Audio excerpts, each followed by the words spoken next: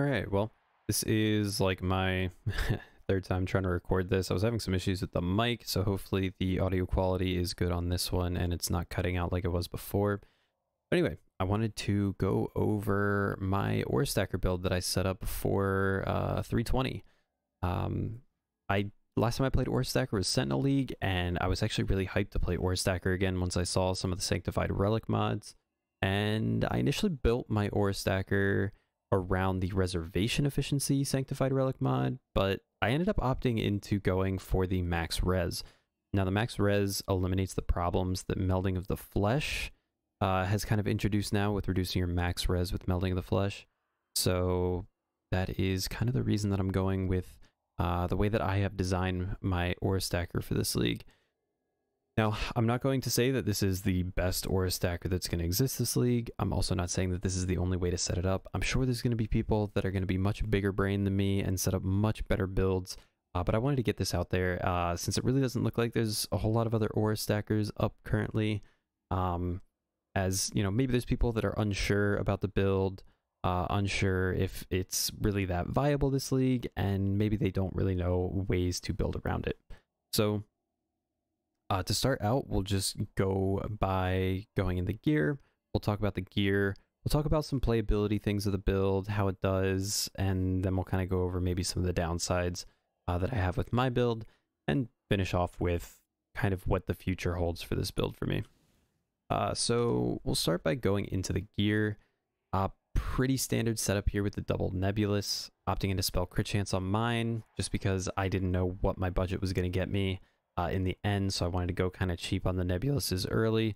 Plus crit chance, or spell crit chance, helps a lot here since I'm actually already getting a ton of multi, so I don't really need a whole lot of multi on the scepters. The crit chance is really helpful, and yeah, obviously an upgrader here would be spells have a chance to deal double damage or crit multi, but those are a little bit more expensive options.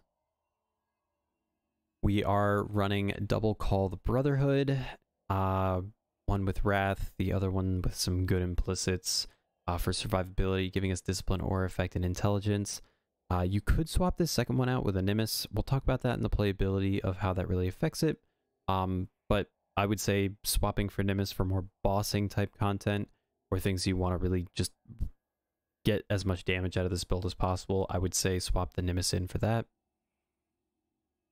We're running a evasion energy shield hybrid helmet so that we can roll spell suppression. So we're running reservation efficiency, spell suppression, plus the AoE gems, and as much energy shield as we can, with reservation efficiency on the implicit as well as spell crit chance. For the chest, we are running reservation efficiency, spell suppression, and then as much energy shield as we can with non-curse aura effect and purity of fire aura effect on the implicits. And we're running the purity of fire aura effect because we're running purity of fire, obviously, and we're running a sanctified relic with +3 max fire res. All in all these together with the rest of our aura effect, we are able to get up to 90 all res. And with the Mage Bane, as well as the spell suppression on the 2 pieces of gear and the boots, we're able to get ourselves to spell suppress capped. Talking about the boots, really cheap boots here. I just wanted to get Tailwind and spell suppression, and then as much else as I could on the boots.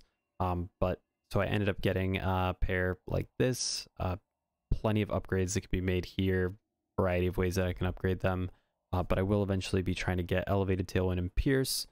Just because Pierce really feels good on Spark, and the elevated Tailwind will also feel really good.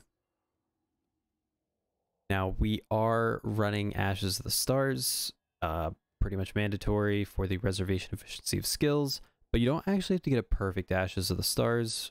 You really can run a 27 plus quality Ashes. This is going to allow you to hit that 50 quality breakpoint on any individual gem by having that gem be a corrupted gem with 23 quality. So I'm doing this for Divergent Spark, and I'm also doing this for Divergent Haste. This does mean that you lose 3% quality on every other gem, but in my opinion, this was a much more elegant solution than trying to buy 20-30 ashes, as a 20-30 ashes ends up being pretty expensive. So for the gloves, we are running pretty standard spark gloves, cast speed, proj speed, multi, crit chance, and then as much ES as we can get. I think these are a great option to buy instead of craft, as you can probably get a pretty good pair of gloves for a lot cheaper than you really should be getting them. But there are plenty of guides on how to craft these out there if you are looking to craft these. And the last piece of gear, we are running Mage Blood, and we are running 4 magic flasks, movement speed, crit chance, spell suppression, mana cost, evasion, armor, and crit chance cast speed. And for our last flask, to top it all off, we're running a Bottle of Faith. Now, in terms of the skill tree, this is a skill tree that I made to get as much crit chance as or crit multi as we can from the middle here, running a Lethal Pride with double Transcendent Flesh. Now, I have to have one of these as reduce or increase reservation efficiency of skills, and then I have a CB Lethal Pride.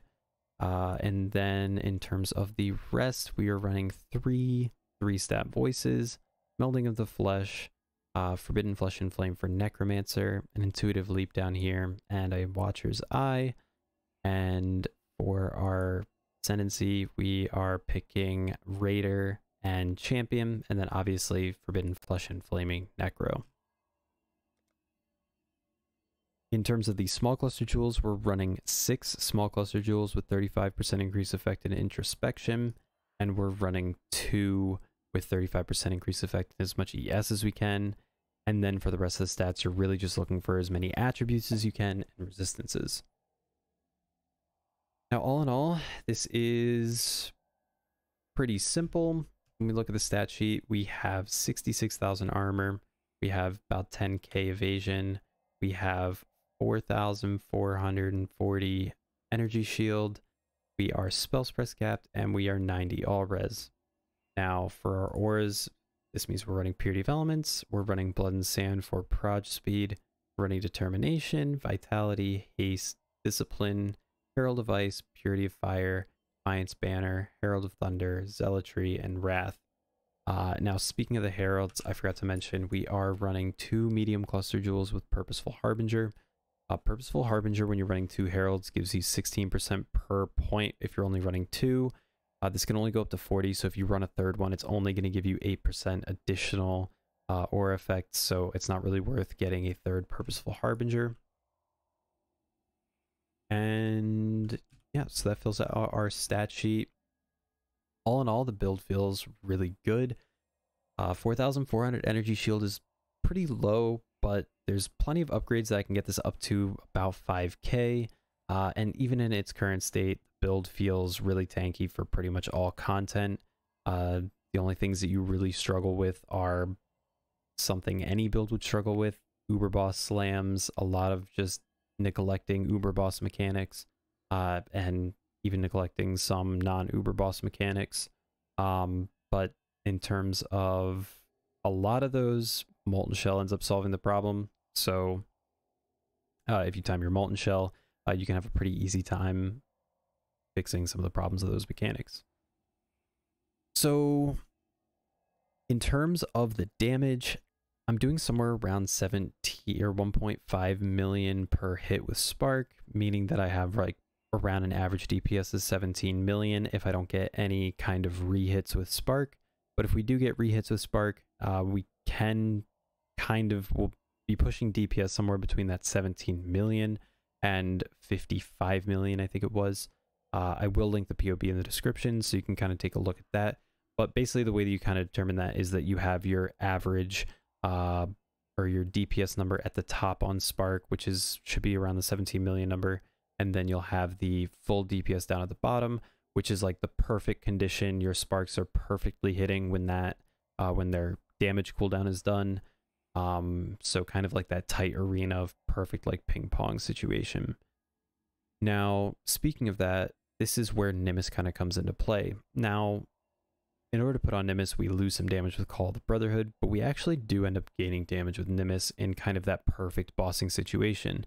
So what ends up happening is Nimis causes your projectiles to return to you, which effectively means that they have double duration because Spark goes for its duration, then it attempts to return to you, but because it travels in random directions, it doesn't return to you. It just kind of keeps traveling randomly. And we can get our spark's duration to be doubled with that. So the way that spark actually does damage is you can't shotgun with it. You can't hit multiple enemies with a single cast of spark. Each individual cast of spark, so that's 2 casts because of spell echo, but each cast of spark, only 1 projectile can hit the enemy in any given cast, but then that cast for that specific enemy goes on cooldown for 0.66 seconds. So this means that if you were to hit the enemy with 5 sparks at a time from 1 cast, only 1 would register as a hit. The others would just pass through it like they pierced it, but it wouldn't count as piercing it. They would just pass through. And then that any projectile from that cast cannot hit that enemy for 0.66 seconds and do damage. But once that duration is over, then it's fair game for any of the projectiles to hit it. But you end up on the same boat where only 1 can hit it, and then it goes on cooldown again. So the way that you would calculate your damage for this perfect arena setup is you would take your average DPS for spark, and you would multiply it by kind of this number of times that it can hit in any given cast, which you get from taking your spark duration and dividing it by this 0.66 constant. So for my build, this means that my sparks can theoretically hit 3 times.